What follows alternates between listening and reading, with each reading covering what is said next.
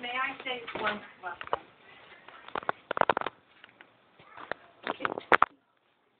My office building, if you'll persuade John to drop this, I promise you I will go to the district attorney and ask for leniency for your father. But if you don't, if you turn down the offer, then it's completely out of my hands. Stephanie can't promise you what.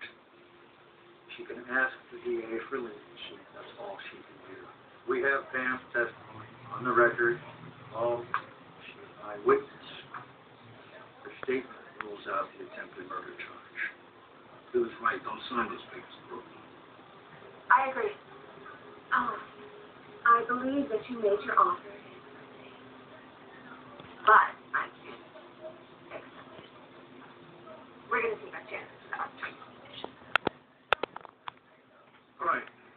Let me be clear. While the criminal case against Donna Forrester's father doesn't have a direct impact on this suit, it does paint a picture of an extended family at odds with each other and in crisis.